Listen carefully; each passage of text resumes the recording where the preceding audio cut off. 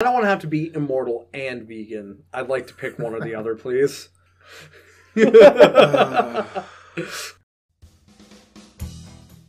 Hey, welcome to Three Guys and a Pie. I'm Gary with my co-host Jonathan. Hello. And our guest again, Aaron. Still here. Yeah.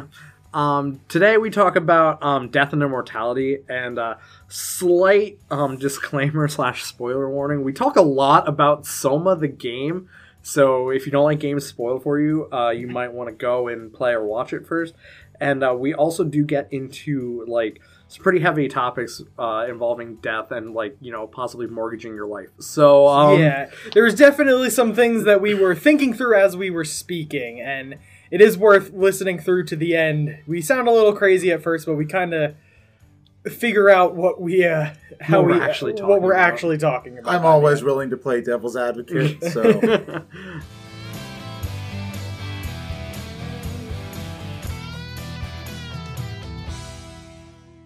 All right, so today we're gonna talk. We're gonna get a little bit back onto schedule here. We're gonna talk about death and immortality, which is something Jonathan has very strong feelings about. I wouldn't say strong feelings. It's something I've thought a lot about. Okay, well then why don't we open up with you talking about what you've thought about as far as immortality goes? I believe it's a very real possibility that our generation is the first generation that will be genetically immortal.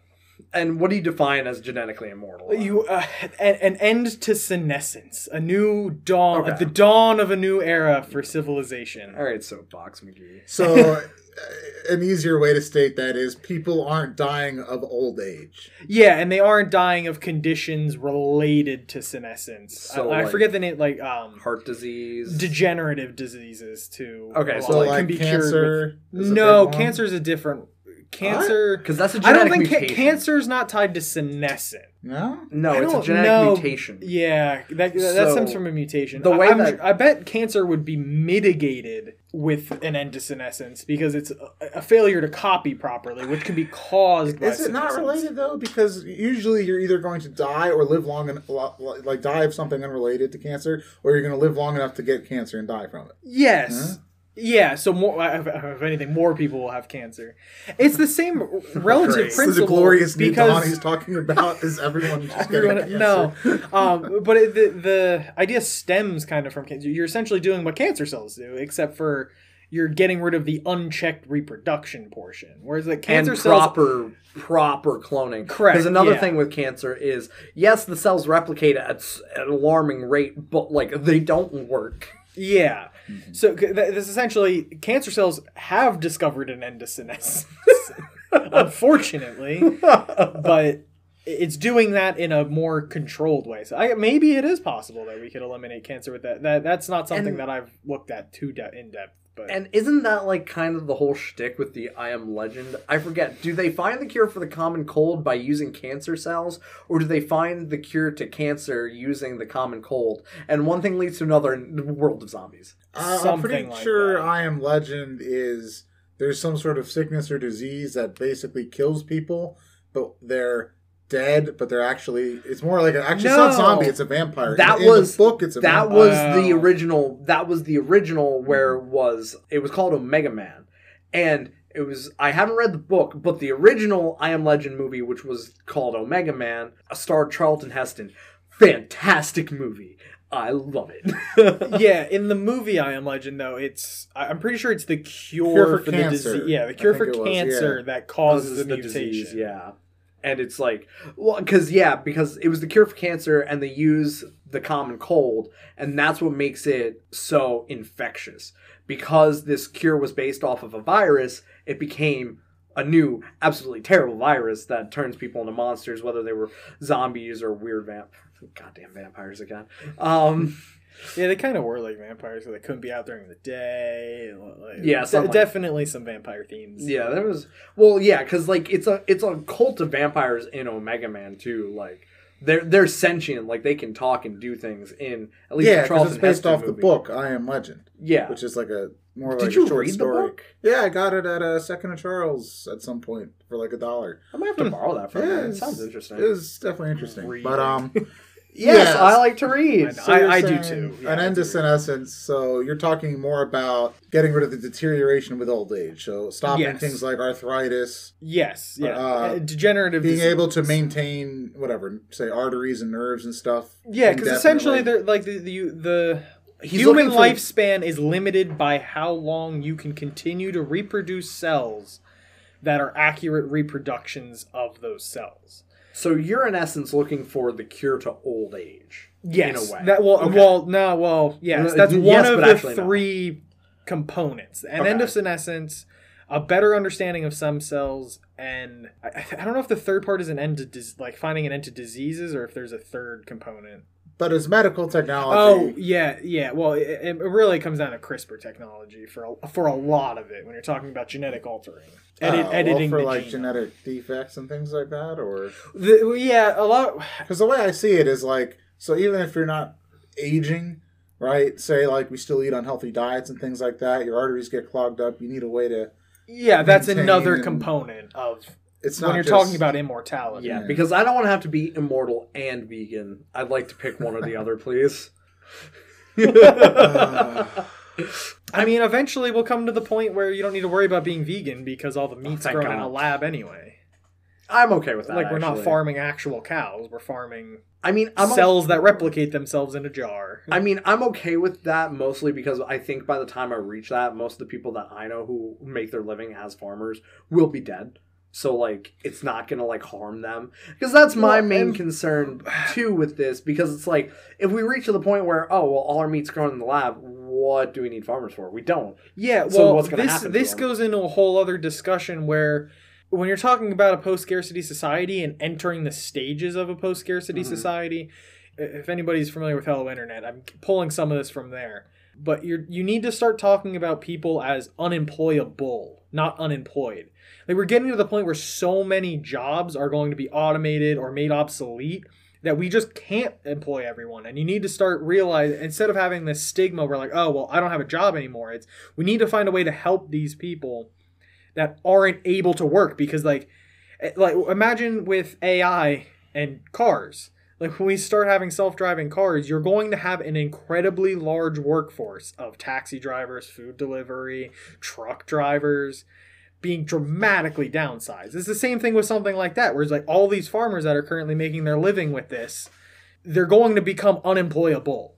Like, there's not enough jobs to replace these people's jobs. So we need to find a way to support those people, because we're going into a society where no one is going to have to work. And to an extent, like, we've almost reached that with some farmers in a way already. Like, most of the stuff you're getting at the grocery store is not coming from, like, you know, the mom and pop farm down the street. It's coming from mega farmers. Yeah, it's economies of scale. It's when you can get these huge machines and the new technology, you're going to be able to corner the market in that. Well, yeah. Mm-hmm. And that is truly unfortunate because, like, for some people, it's really hurting how they're able to survive to the point where they can't anymore. Yeah, but the answer to that is not to prevent people from advancing technology. The answer is to support these people who are facing the negative side effects of this technology, not just technology bad. So it's not return to monkey. Yeah. No, go back. I wish to be monkey. Yeah, you like the idea of immortality as almost natural, like more natural than what I kind of see happening a little quicker is the, going back to last episode, which is the altered carbon type tech, where you're cloning your consciousness and your consciousness lives on in tech. Yeah, but that's not you anymore then. So here comes the great debate. I think you're talking about greater leaps than we're talking about. So really, all we need for our generation to be immortal is to have a steady incremental gain in healthcare and gene editing and taking care of those things. Because you don't need to, discover the way to emulate a brain or do some sort of black box. What do they call it? They're called cortical stacks. Most of them just call them stacks. Right. You don't need somebody to just like have a eureka moment and bam, they got a stack they've invented or something like that. You just need better treatments and cures for things that already ail us, along with possibly some gene editing shenanigans and things like that, to say extend the average lifespan 10 years, and then 10 years later do it again and again, and then one time it takes 5 years and you've extended people's lives 30 years, and if you can keep a rate like that, and then suddenly it's a race essentially. Yeah. See, the whole reason I think that the stack method, or the what we'll call the black box for humans, the reason I think the black box is going to become, we're going to see the black box first. I don't think it's going to be the premiere. I think we will see the black box first, just because I think when you start talking about gene editing and gene sequencing, people kind of get like a not like a voodoo-y vibe, but like they're a little hesitant because I feel like so much more can go wrong with gene editing. Like, say you're going, okay, well, I'm going to try and increase this person's lifespan by 10 years. But they've edited the genes, and now all of a sudden we have an amorphous blob. That's not what they're doing, though. Like, that we're not at that point. Especially with CRISPR. Like, we've already successfully, as far as we're able to tell right now, been able to modify genes in a way that we were able to end degenerative diseases, which means we almost have the end of senescence in our grasp. We are almost at that stage already. I forget exactly what the diseases were. I don't remember if it was Parkinson's or Lou Gehrig's disease, but they were actually able to stop. Again, I don't know if those are actually the right diseases. I should have checked. I wasn't prepared for this. Next disclaimer should be, we are not experts and or doctors. Yeah. Don't take anything we say. Given a little bit of time, I could come up with the exact names. Do your own research. They were essentially able to stop and reverse the effects of degenerative diseases. Where did you see that? It was a medical journal online somewhere. This is something I'm very interested in. I know that's why we're talking about it. So you think there's more of a stigma for better, I think there's more healthcare for elderly people than there is about people putting chips in their brains? People don't want chips in their arms, okay? That's why they're people afraid don't get vaccines. Yeah, they're afraid vaccines are going to give them microchips. You think someone's going to want a black box in their body? Well, okay, the people who don't want vaccines, I'm sure, also don't want you messing with their genetics. Like, because vaccines do that too. Yeah. Like, what I'm saying is, I'm not saying I'm against, like, the CRISPR tech. I'm just saying my personal opinion, which I know is a dangerous sentence to start, is that I feel like we will get to the black box quicker than perfecting the genetics. But I will say that if you can perfect genetics as a form of immortal life, then that will be the premier. Like, that is what we will get to. I think the black box might bridge the gap till we get there. See, I feel we're like already almost there, though. I feel like we're way farther away from understanding the human brain than we are from understanding the human genome. Yeah, I was going to say, because you got to not only be able to understand the human brain perfectly and be able to map everything, but you need to be able to emulate or simulate that on a computer, more or less. Which we don't even know if it's possible yet. We know it's theoretically possible, but that might require computing power we just don't have, and we can't. It might be impossible to miniaturize that kind of computing power. Yeah, I can see what you mean. You are most likely correct. And my biggest problem with, like, the black box, like, oh, you have a backup of you, is that's not you. It's a copy of you. Once you're dead, you're dead. Like, and this is where Soma was a fantastic game. Yeah, and I think it you guys are gonna have to clue perfectly. Me in on that. All right, so no, we can't. This is gonna be huge spoiler warnings for Soma. Well, okay. To be fair, like, pause it here. Go play the game. Go up. Markiplier did a great fantastic playthrough. Yes, don't play the game. Just watch somebody else play the game. Yes, because I actually enjoy it better. Like, sometimes, because it's, especially with games like that where it's just a story. It's more, I can engross myself in the story more if I don't have to worry about the gameplay. Plus, there were points of the game where, like, you could get stuck for, like, no reason, simply because it's such a story-driven game that it's like, if you're not one to play strictly story-driven games, like, you know, you will be bored. That's why watching it as a medium of entertainment rather than playing it is almost better. Okay, so like, what is the premise? How does it... Do you want to explain it, or should I? I can explain it, since it kind of supports my point. Even it definitely supports my way of thinking a lot better. Well, okay. So essentially, you have a database that is you. I guess I would call it. Oh, so you're just explaining like the shock. I was gonna explain like the game itself. So like, Nah, I just want to know kind of how this is going to relate and what is the... well, I think We're giving just a little bit of backstory to explain why it's good for your point also helps. Yeah, I was gonna talk about like your fact that you're stuck in an underwater base, So and you're going to die. yeah, so I'll start where the game starts and then I'll let you take over. The game starts with this guy goes in for some sort of medical treatment and he gets put into a chair. They wrap something around his head and they're recording his brain waves because he was in a car crash or something. They're essentially making a copy of him. What they did was they made a copy of him and then all of a sudden he wakes up somewhere he's never been before. And he has no recollection of how he got there or where it was. So it's like you waking up Saturday morning after a night drinking? No, because I can at least feel the regret afterwards. I actually forgot about that. Yeah, that so- point. So yeah, you wake up and you're somewhere you've never been before, and your whole goal is like the base is like self-destructing. There's some like weird stuff going on. It's not so much that it's self-destructing. So like the This base is also itself, irrelevant to the. Yeah, well, the base itself has somehow gained sentience. I thought through there its was some AI. kind of monster or something outside. Yeah, the monster outside is the sentient AI, Oh, self-replicating. Oh, okay. Yeah, yeah. This part's irrelevant though. Yeah, this part is irrelevant. We'll cut to the chase. So essentially, you realize you have this like They called it the Ark. device They called it the Ark. that they're trying to get to. Is that what it is? So the Ark. Well, has I'm not been- even at that point yet. I'm just talking about the thing that you actually use to So you get to a point where you need to go through a locked door that you physically can't travel past. But what you can do is sit in this chair. Oh, that part. Okay. And when you sit in the chair, your conscious gets transferred As a copy. as well. It's sold as your conscious is getting transferred. And when you wake up in that other body, you hear you screaming and banging on the door in the other room. Huh. And like you make like that's towards the end. That's the kind of like spoiler part. But it's essentially what really when it comes to terms of like copying your conscious is you're not you can't transfer consciousness. No? Your brain isn't like some operating system His- that you can just kind of extract the data, yes, put that it would be in my some other brain. Yeah.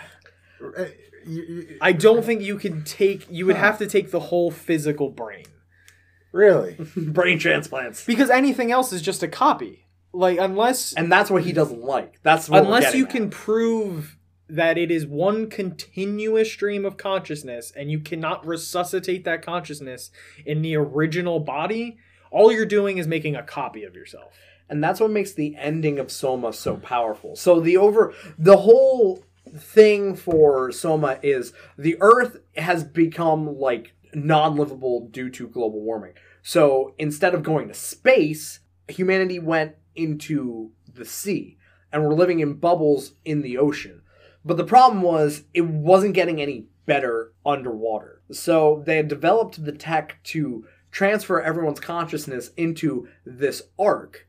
And they were going to shoot this capsule, the ark, into space so that people can live forever in the ark as consciousness, which is basically Eden or heaven or whatever. You know, there's some biblical references, but that's Yeah, not I think super Eden's important. actually Or purgatory it is or a hell, different game. depending Yeah, on your- Eden's a different game.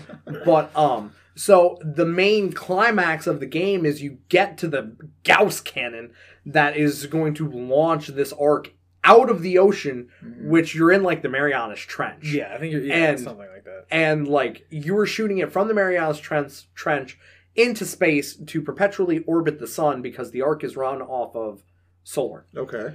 And so the climax of the game is you launch this ark and you and your sidekick, which is another consciousness in like your iPad or whatever the hell it is that you carry around.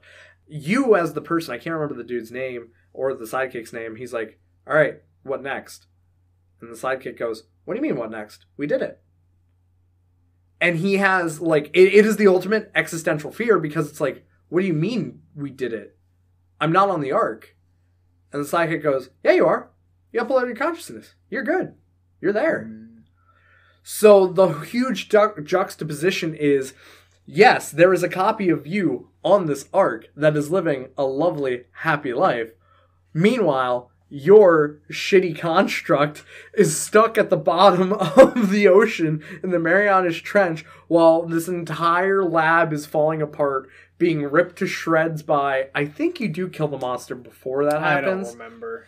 But if you don't, the monster is still coming after you. So there's a copy of you that is living in immense fear and anger. Actually, several at that point. Yeah, because there are a couple, and like, you get to a point in the game where it's almost more merciful to shut down robots because there are people's consciousness stuck in these robots. Yeah, they don't know what's going on, and they have no clue. And you explain it to them, and it just destroys them as a person stuck in a machine.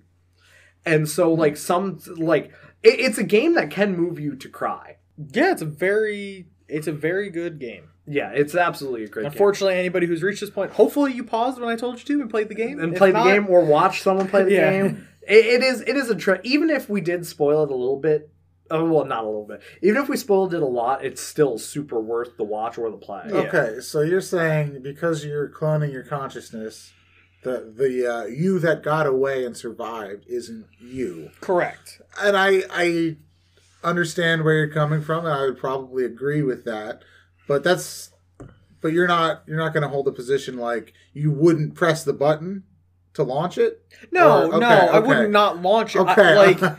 I probably wouldn't copy myself onto it. Okay. You would rather just suffer? Either way, you're suffering, though.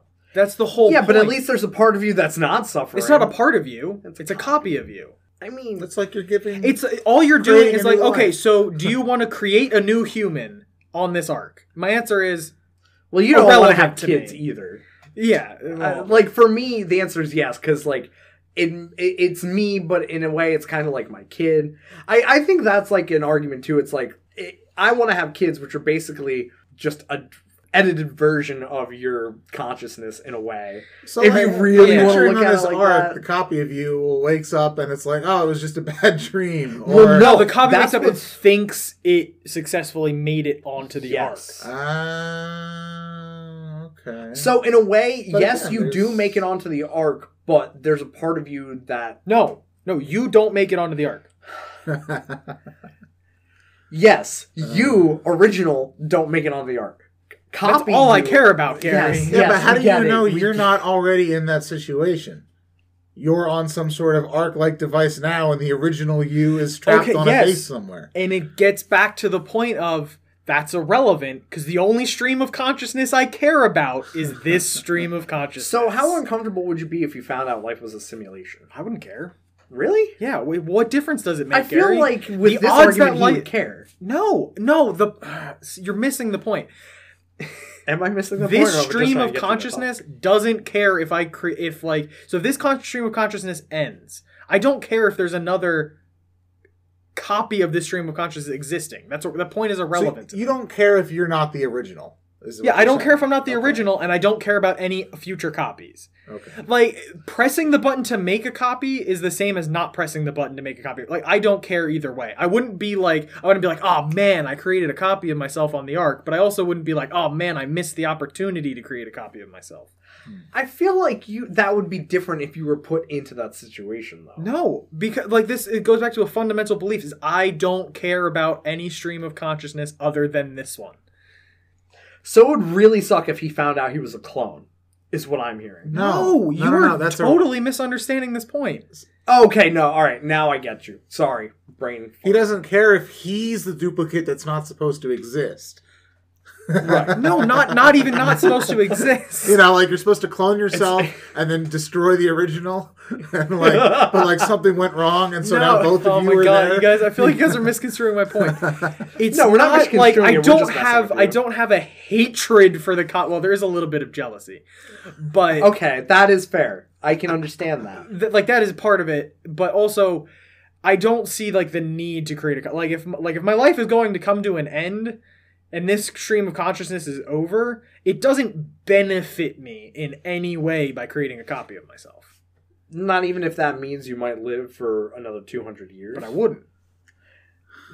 Okay. Yes. The stream of consciousness your is stream of- over. But to everyone else, I don't care about anyone else. No, but just so to everyone else though, they would think you're. They would think I'm still alive. right? Yeah, Potentially. If I mean, like, that's what I'm saying. Like, I wouldn't be like, no, I'm not pressing the button. But I'm like, that future is meaningless to me. So like, if there was, so I guess the foundation I'm trying to build here is if there was any downside, any amount of cost to creating a copy of yourself, I would not do it. If the cost was reduced to functionally zero, then yeah, there's no point in not doing it.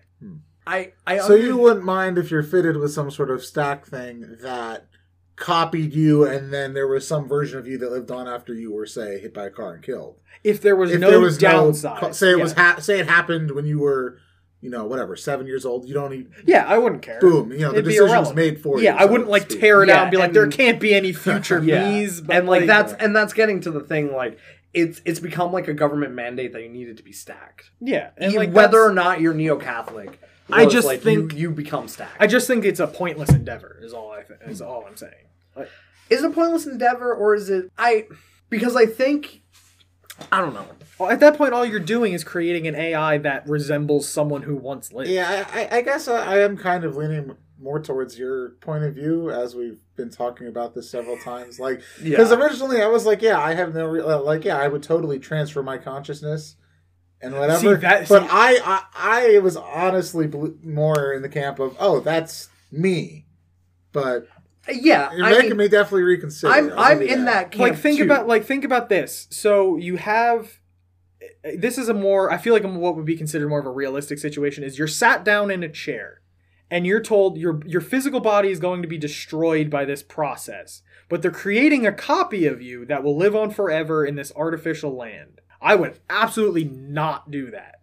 Because what you're doing is you're prematurely ending your stream of consciousness to create a new consciousness. Now, for something like that, though, I can see that being beneficial for people who are terminally ill or at the end of their life, like through natural means. Again, yeah. What you're saying there is you're reducing the cost to nearly zero. You're basically writing yourself your own autobiography by preserving a version of yourself. Yeah, that's what I'm talking about. But yeah.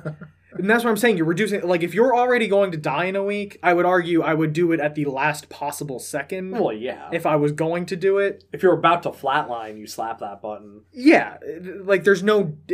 What you're doing by changing the argument is reducing the cost of the action. That's understandable. Like, my whole thing is I don't have the qualm of the two... the consciousness and then the copy of the consciousness.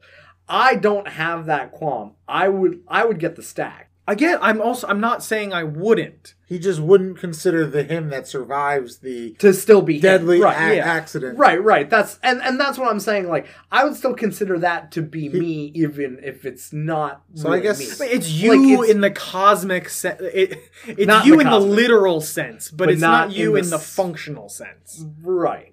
He would consider himself to have died a true death. Yeah. Right? Yeah.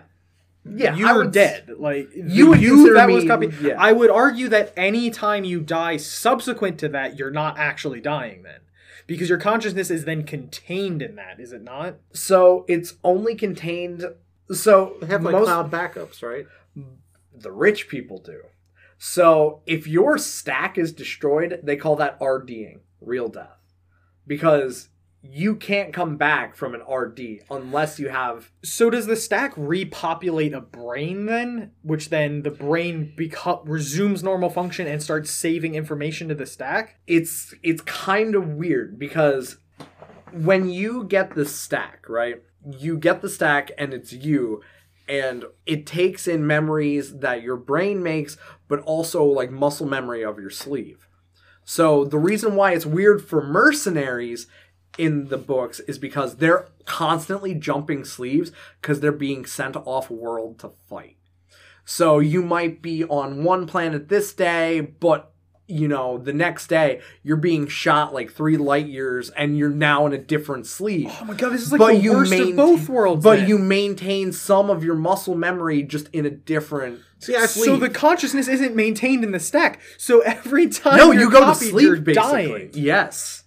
That is long the sleep. worst. What you would want to try to do is make the stack the actual consciousness. So at least then you only suffer one real death, and then the consciousness. But the thing is, remains. it's not like suffering. Like you're Okay, sorry. You die once, and then the consciousness, until that gets destroyed, you then have one continuous. I mean, stream. I will say that the Alter Carbon book does open up with this mercenary getting lit up like a fucking Christmas tree with bullets. Like, he just gets demolished. And he wakes up, like, 200 years later. He was also a terrorist, but that's neither here nor there. And he's, like, now being used as a private investigator. It kind of goes more into the life of being sleeved and unsleeved as a merc in the second book, which I think is called Woken Furies. A great book series. I really enjoy it. I got to finish the second one. So I have somewhere to go with this. So the way, yeah, yeah. Why don't you get into it? And I'll. Yeah. So again, the stack, if it's a separate clone, whatever, clone copy, whatever, it's not you and whatever. But what if, right? It was. Well, I guess it is integrated into your brain because it's sending information. Oh yeah, that was the one thing I wanted. Think of it. What if you think of it like a second brain, so you can simultaneously occupy both? And then one is destroyed. So here's what makes it worse. Is that like, think of it like having two hearts, right? You lose one heart, you but start you're getting still weird. But say, whatever. So you lose your brain, but your stack is in, and your consciousness is batteries retained because you're technically, think of it like doubling your brain capacity is what or something like that, right? I don't think that's possible. Or growing yourself into a giant brain, and then you would have to. It would have to be like once the stack's implanted, all consciousness goes through the stack first. Like your stack becomes your consciousness. You would almost have to replace your brain. Mm-hmm. Because you can't have two consciousnesses. In what you're saying. No, one consciousness in two brains. Well, the thing is, you can't. I would argue that's just two separate streams. In the book, you can have two consciousnesses. So in the book, it's super illegal because you're essentially making a copy of yourself that is unregulated, and it happens mostly by black market people who want to ensure that even if one of them gets RD'd, one of them still survives. And so there's at a point where you can have two people, but only one is allowed on the planet at any given moment in time. So if there's a copy of you, it describes in the book how it goes mostly is if you were going on vacation, you don't travel there, you go to a booth, they hook you up, your conscious gets beamed to a different stack, they destroy the previous stack, and then you beam it back, and that's how you go on vacation. This goes into the teleporter dilemma. And then here's the other thing though too. As if having these stacks weren't bad enough, you maintain some things for the sleeve that you're put in. So for example, Kovac, he gets beamed into a person's body. The person had a wicked nicotine addiction. Smoked cigarettes like a fucking chimney. He maintained that addiction in the new sleeve, even though previously he didn't smoke cigarettes. It's a chemical dependency in that case. Right. But then, once he gets beamed out of that, he remembers the dependency. So it's written to his stack. So... And he ends up then it sounds like it is what you're talking about, which I would say you don't... What you might have the illusion of one consciousness occupying two brains, but what I would argue you actually have is two streams that don't deviate.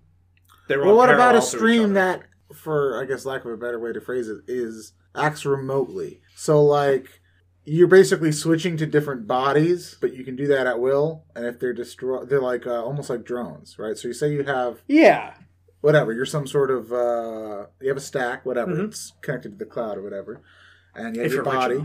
Yeah, right? So you got your body, you're moving around, get shot in the head, boom, you're dead. Oh shit, I better cut to my other body. And then that's a better reality. But that's not how that's not the same thing. Yeah, that's not you're talking about something different, works, unfortunately, because that was the better way to do it. Because that's just basically having your brain be in some like super Fort Knox safe place. Yeah, exactly. Well, and that's the thing. I think they are called fortresses, where these super rich people keep their consciousness, which is beamed. You like the frequency of which you have your consciousness beamed directly correlates to how freaking expensive it is to have it beamed. Like every 24 hours, it costs like $5 million every time. So you do the math. That's a lot of money. It's something that these ritzy people, the haves, do just because they can, because they want to live forever. Now, what really sucks is for poor people who there are like state-run insurance plans where if you were to die wrongful death, you know, car accident, you know, mostly accidents and stuff, they will basically refund your life and give you a new sleeve. But what's the most heartbreaking about it, at least in the book talks about it, but you can see it in the Netflix series the best, is as Kovac is going through, you know, he's just been re-sleeved, so he has to go through, you know, the mandatory, you know, hey, you've just been re-sleeved, here's what you can do in your new sleeve, don't do this, that's illegal, blah, blah, blah. And he's done it so many times that it's like a misnomer for him, but it's a formality. But as he's leaving the place where he gets re-sleeved, he sees a family, and they're crying around this old woman, like 60 years old, looks like they used to do drugs. And they're crying, and the old woman's going, "Mommy, mommy, what happened?" The person that they sleeved into that 60-year-old woman's body was a 7-year-old who got hit by a truck. Yeah, and this is where you get into like the family dystopians. Like, if we get to this point in technology, this is not how any of this is going. This is not how anyone wants to happen. But like, that is definitely something that could happen that would really not be okay.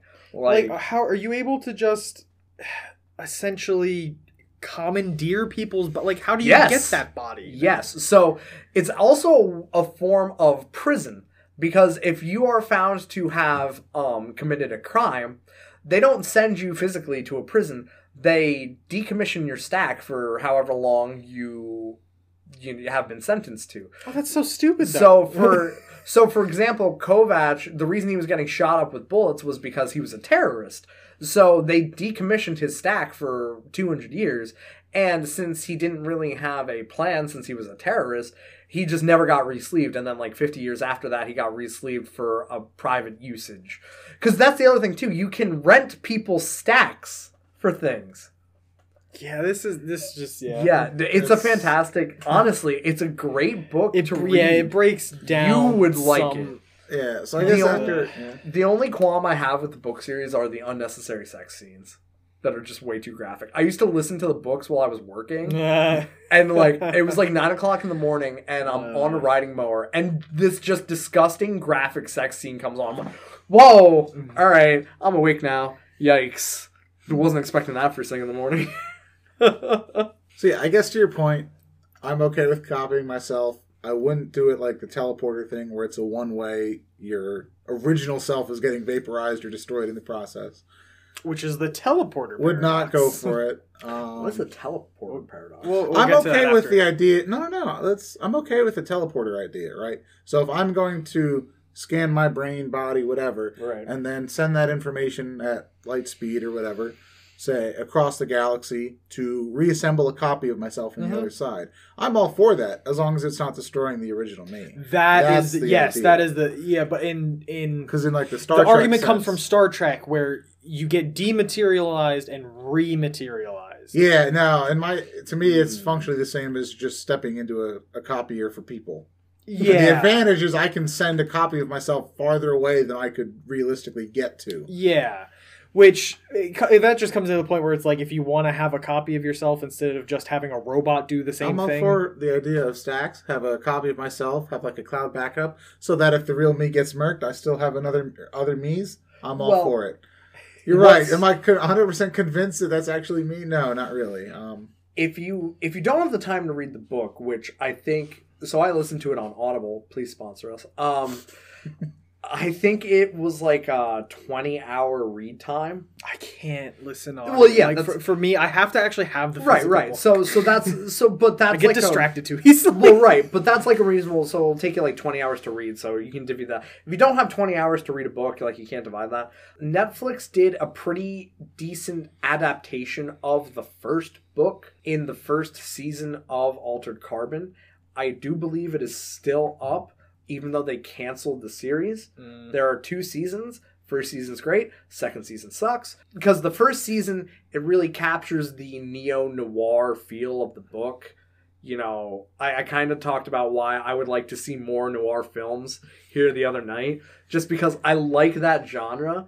I like that gritty, black and white, like, it's been 8 years since my partner died. Like, I like... Have you watched Markiplier's Wilfred Warstash? The one where he's being interviewed by the detective? Yes, I think so. The whole Who Killed Markiplier? Yeah. God, that was so long ago. How many years ago was that now? Several years. Yeah. But, like, I like that. I like that genre. These cyberpunk motifs show up and they fit perfectly into this genre. And that's how you get the neo-noir, or some call it cyber-noir. The same thing with Blade Runner. You guys haven't seen Blade Runner. You read the book. I think we both did in I have school. not read the book. You read it, you don't remember. Android's Dream of Electric Sheep. Oh, that's the book? Yeah, that's the book. book. I didn't even realize that. Yes. So, and there's a I reason read for it. The Blade Runner movie separates a lot from the book, and I have not blotted out my schedule to watch the Blade Runner 2049, and I think I told you guys why. It's a 5-hour runtime movie. Jeez. Yeah. 5-hour movie? Yes. Why? I That's don't insane. know. I mean, like, I like long movies. But... Yeah, I like long movies too, don't get me wrong, but 5 hours... I feel bad for the people who went to see this in theaters. Split it into 2 movies. Call it part 1 and part 2. Someone took a potential suitor on a date to go see that movie and did not realize that it was going to be 5 hours long. Just get like a hard cut, just like halfway through the movie, and just have it like end of part 1. And no, just end abruptly. No outro. No or credits or anything. Yeah. God, that one would be sucked. better. Like, yeah, no, like Blade Run, like the first Blade Runner movie with Harrison Ford is great. I like that movie, but I want to know what, like, without reading like the synopsis of the 5-hour film, because who has that kind of time? What did they do in the sequel? Like in the first Blade Runner film, the guy, like, he's playing Deckard, who is searching for replicants. Spoiler alert if you haven't seen Blade Runner, which is like a 20-year-old movie. Neither of us have seen. But you read the book, so you know what happens. I barely remember the book, to be honest. I don't think I actually read it. All right. We're already off topic there. I won't talk. Fine, then I won't talk about it because we need to watch that film. Okay, that is a good. We'll save that for a future episode. But yeah, I like noir films, and I like the neo noir and the cyber noir genres, because like noir is a genre that kind of died in like the 40s and 50s, as it should have.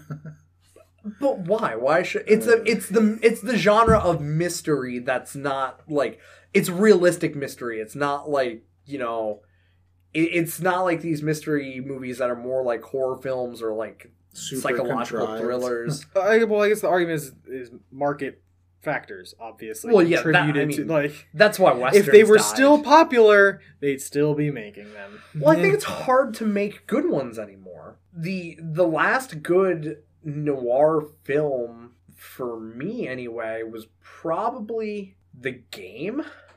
Never heard of it. Yeah, you're getting into territory that we're just that's fine. People who have seen The Game and know what I'm talking about will recognize, but I struggle to even call that a noir. That's just more like a thriller. I don't know, like it's so hard because there have not been, at least to my understanding, maybe I just got to look into it, there haven't been good modern day noir films because it's the classic whodunit story. Mm-hmm. Femme fatales and gritty PIs. They still have movies like that. But not in like the stereotypical way, which is, I know, cheesy and corny, but I like it. Try to rein us in a little bit more, Gary. So we were trying to get into the morality of living forever or something like that, right? Because you feel differently than the two of us in that living for hundreds and hundreds of years. Is it moral? That turns into a discussion based off of possibly religion and spirituality. No, it doesn't. No, well, that plays a factor, but there are a lot more considerations than just religion and spirituality. Well, I said some of it, not like some of it is going to be centered around it, not all of it, obviously, because not everyone in the world is. No, so part of the morality argument is if immortality, like the main thing for me is if immortality is possible, A, will it be expensive? No. Yeah, that's eventually. Well, no. Again, post-scarcity society. All right, assuming it's not a post-scarcity society, dump that out the window. It's normal society. But that's all technology. You back in the day. You remember how expensive old phones were? Nobody could afford phones. So we're not going to say, oh, it's immoral to have a phone because only some people can afford it. But this also loops back to the argument we were making in the first episode, where are we going to reach post-scarcity society before or after finding immortality? I would argue we will find immortality before we reach a post-scarcity society. Which is okay. So with that probably in mind, not unrealistic. Considering so keep that in mind. Before we reach the post-scarcity society, we find immortality, right? That's the theoretical we're going on. In that case, will it be expensive? Probably. Okay. To begin with. Okay, probably to begin with. Now, just follow with me on the train of thought. If it is expensive to begin with, should we allow people to buy it? Yes. Of course. So you then allow all the people who are rich enough to afford these immortality treatments to live forever. Meanwhile, the poor live a sad, miserable existence and die. You're right. No one should be able to get treatment for cancer either. I was gonna bring up a similar thing with the electronic heart we're talking about for the previous episodes. The whole fact that healthcare not being something that people can afford is a whole separate issue. Yeah, it's a separate issue. That's already the kind of system where some things are just expensive to live. Right. We don't deny people scientific advancement just because some people can't afford it. But what if this isn't... So, immortality, what if it's not looked at as, how do I describe this without sounding like I'm a classist? It's not a human right? Is that... Well, it's not... More like it's an elective... so we don't give elective surgeries to people who can't afford them. Okay. Mostly in the cosmetic field, no, you can't have breast implants if you can't put food on the table. We're not going to do that. So, if it's immortality and it's super expensive and they're like, hey, we don't really feel like we should just be handing this out until we can make it affordable for everyone, do you still allow that to go to market as something that the cream of the crop can get, similar to how people who money is not an option can just get plastic surgery? Yes. So let me propose that's how you fund future development of the technology to make it more affordable. Let's start with that. All right. The obvious solution, Gary, is you're selling potentially unlimited life. Right? Right. So let's think of it this way. I will pay for you to have whatever care it is that will make you live forever. Right? Okay. And then you're in my debt. I knew that's where this was going, but you have potentially thousands of years or longer. Aaron has just made me a slave. No, it's like a mortgage on your house. I would say it's like indentured servitude, but a slave or wage it would slave be more, or it whatever. Would be more like a loan. It's not. More like a loan. But as far as more genetic, this isn't going to be an expense that you're talking millions of dollars. It's going to be more on the scale of breast implants. When you can liken immortality to breast implants, I could be completely, like you said, we're not experts. I could be completely wrong, but as far as the gene editing required for CRISPR, it's not a ridiculous technology. It's there's not a lot of raw... The problem is raw materials and manpower are what makes a lot of elective surgeries expensive. But there's also the fact that everyone is unique, so doesn't that make their gene editing, unique to them? No, the solution would... It's not... Again, this isn't requiring... the end of senescence... It's not genetic modification. You're not modifying their genome. finding a way to correct the breakdown of their genetics. Okay.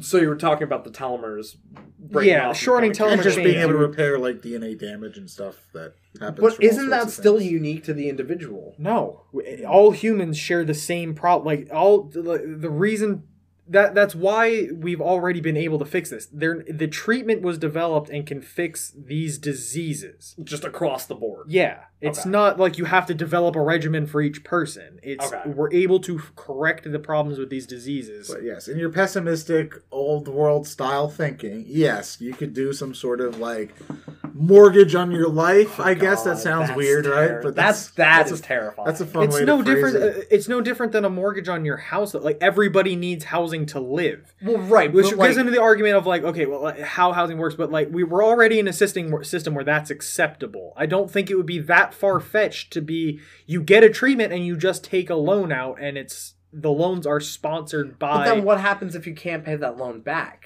What do you mean? Assuming like you take this mortgage out on your life and you fall in hard times and now you cannot pay that back. You have all the time in the world to pay it back would be my way of thinking. So about it. and then so Right? then where but you have all the time in the world to pay it back. What's stopping someone from just being like, I'm not paying this back? Are you crazy? then you just default on it. Yeah. So do they repossess your life? No, but you can already default. Like, we live in a system where you can already default on large debts. I can go to the hospital, rack up $100,000 in whatever life-saving surgery, and not pay a dime. They're not gonna. The hospital's not gonna send But no, hitmen after yeah. me. Yeah. Okay? Kind of reminds me of Like the yes, movie it's not Repo. it's not an ideal situation, but like if push comes to shove, we have systems that are similar to this that I think could handle. And, Yeah. yeah, and again, I don't know exactly what the cost is going to be, but this is something. And again, you probably would need to even take a mortgage like loan out because this is something insurance companies would want. Mhm. They would not mind. It would not surprise me if healthcare insurance companies would cover the cost of these procedures. Because then they could They theoretically would, keep their charging you. payouts would drop dramatically because you're ending a lot of diseases by eradicating aging. Yeah. It really changes the game. A lot for of them. healthcare would be like, oh, you got in a car accident, broke your arm, you need that taken care of. Yeah. So Not, much as- oh, your heart is literally deteriorating. Yeah. You're 80 years old, your skin's all bruised, and You need your cuts constant don't heal. medication. Like, they don't have to pay for that kind of stuff. Mhm. So that's, again, like the mortgage, I don't think that's how it would go. It would not be a very good system for exactly what you're saying, but Yeah. it could be a possibility. And again, it's not like this is going to happen overnight. Presumably, I obviously, mean, you know. you never know fully. Again, we're not experts, but it's going to be a slower incremental progress type Yeah. thing. So And, Yeah, like like, you were that's- saying with like taking 5 years to add 5 years or taking 5 years to add 10 years to your life. Yeah. And like that's so the reason I brought up the moral argument and all that is because in the article it talks about how if it is expensive and not everyone can afford it, do we allow people to get it if they can pay for it? Not along the lines of a mortgage or loan. Like if you can, like if Elon Musk said, "Make me immortal," and he threw cash at him, and he got the treatment, and now Muskie's immortal. Is that moral to allow people who are uber rich and already have everything in the world to live forever? I would treat it like we treat the vaccine nowadays, where the government will pay for everyone to get it, or Right, but some derivative the of article that. the If- article wasn't taking that into account. No, I know, but it was just looking at that as a standalone case, not taking all of this else into account. I would argue it would be immoral to have the ability to make people live forever and deny someone who is willing to foot whatever the cost is. And I think that's what the article ended up getting. Because what you're essentially doing is saying, because we don't have a feasible way to get it to everyone, we're going to force you to die. Right, which is where I think the article eventually got to. I don't know. I treat it like insulin. Like, it's something that can be made for relatively cheap compared to the benefit of giving it, right? And I don't see... It's not like we're diverting 30% of the Earth's entire resources to making one vial for one person. Well, right? and it's also like... It's like what everyone wants to do. It's an uber tax on the rich. Because like you're saying, of course, a lot of rich people are going to do it. You can charge them exorbitant amounts to then fund development or even fund programs that allow other people to get it. Be like, hey, okay, your net worth is several $1 trillion. You have to give us $1 trillion and cover the treatment for like this many people who wouldn't pay that cost. Evil billionaires. Yeah, then they don't get the treatment though. That's the whole thing. Is like you have a lot of leverage on these people. It would be more. It would be more immoral if you have like I said, if it's developed privately and they keep it on wraps and don't let certain people have it, or that would if be you have like a monopoly on some sort of, which I can in this see case, that it would have to be like a happening super too. serum. There's already a lot of different companies that are working towards like this is at least right now. It's very much a project that like humanity is working together to get this thing done. We're not in an evil dystopian world where like one megacorp one megacorp is coming up with all the technology. It's not like Johnny Mnemonic where you have this company who is feeding your life, also destroying your life. Yes, and has the cure for the black shakes. The cure for the disease they're causing. The more likely and or relevant issue would be the short time span where we have limited production capacity and we can't provide it to everybody. Is who is getting it first kind of deal, right? Like, okay, we're going to make this the biggest project the globe has ever worked on, right? We're going to try to get everyone this process.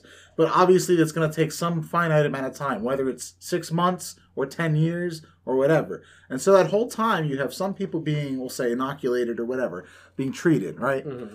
Maybe you do it like the vaccine, where you take high-risk groups or people that are already on death's door, so to speak. Or maybe you have some other dystopian way of providing it to people. Or maybe you do a random lottery and say that's fair. Yeah. But like you have some time window where some people are going to get it and some people are not, just due to that logistical rollout. And But again, that situation really only happens if you have some sort of magic serum pill that'll like fix everything currently wrong with you and whatever. Again, we're talking more gradual. So. Yeah, and I don't think it's ever going to be into the form of, this magic shot, pill, elixir, thing like that.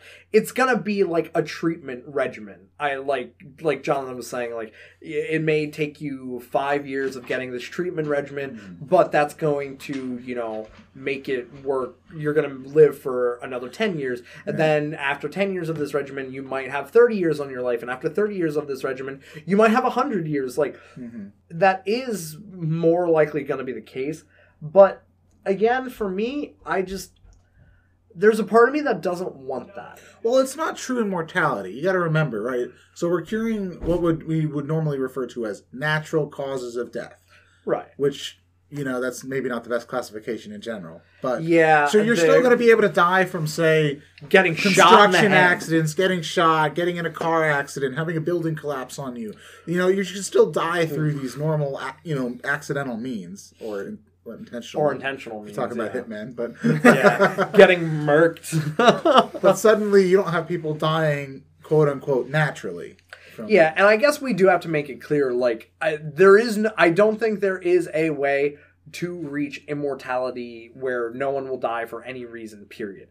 There will be a reason for people dying, whether it's being, like, murked on the sidewalk by, loan sharks and shit like that, or a anvil falling on your head because you live in the Acme world. Yeah, and eventually people are going to want to die too, presumably. Like, apparently not you two. But that's not that's not even what I'm saying. It's so you're misconstruing my argument here. Well, before we get into this, why don't we sign off and we'll cover it a little bit more next time if we decide to.